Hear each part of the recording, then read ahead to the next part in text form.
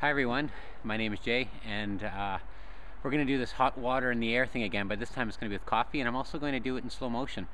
Slow it down for you. I'm shooting this with my Kodak ZI-8 at 720p, 60 frames a second. We'll see how this goes.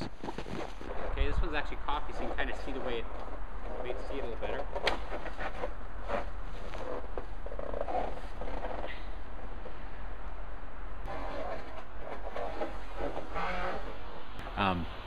Now the reason why we use hot water rather than cold water is hot water, the water molecules are moving more quickly, and they kind of peel off the little water droplets, and the moment they kind of get cool enough and they're small enough, a particle turns to snow, or turns to snow instantly.